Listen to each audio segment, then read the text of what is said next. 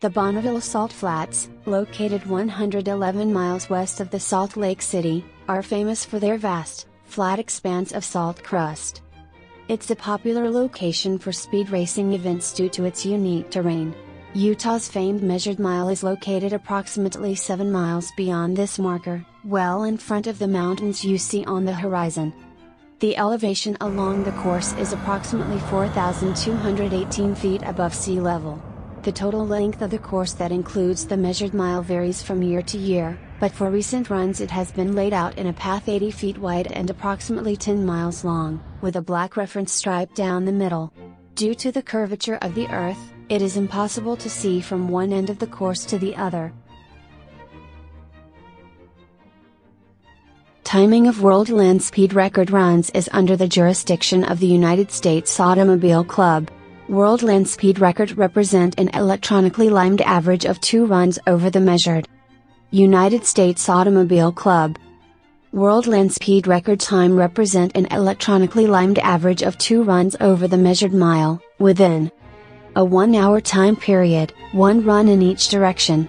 The first World Land Speed Record on the Bonneville Salt Flats was set on September 3, 1935, by Sir Malcolm Campbell.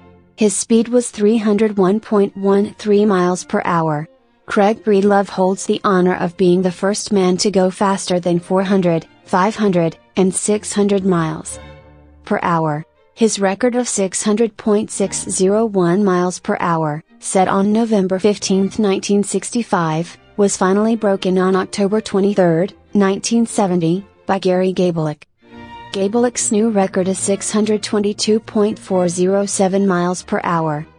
Both Gabelick's rocket engine Blue Flame and Breedlove's jet-powered Spirit of America were equipped with specially designed inflatable tires, pre-tested to speeds in excess of 800 miles per hour. The Bonneville Salt Flats formed when an ancient lake, Lake Bonneville, dried up thousands of years ago, leaving behind a vast expanse of salt crust. The salt flats cover about 30,000 acres. While they are sizable, the Salar de Uyuni in Bolivia is considered the world's largest salt flat, spanning over 4,000 square miles.